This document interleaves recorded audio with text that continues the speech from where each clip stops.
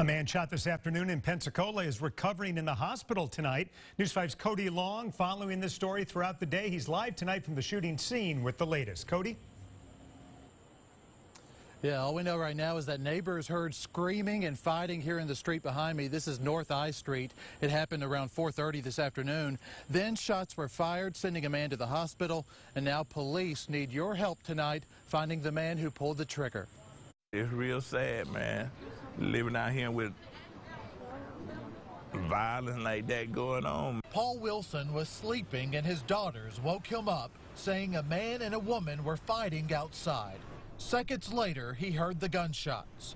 I heard the shooting, but I thought it was firecrackers, man. A man whose name is not being released was shot in the hip. He is expected to be okay. Police are searching for the suspect.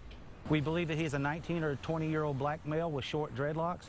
He had a white tank top on, and he was clean shaven. We also believe that he left the scene in a gray four-door vehicle. Paul lives just a few feet away from where this happened, and he says those bullets could have hit him or his kids.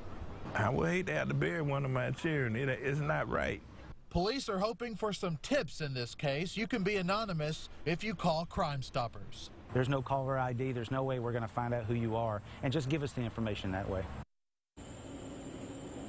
And that number to call is 850-433-STOP if you have any information that could help them in this investigation.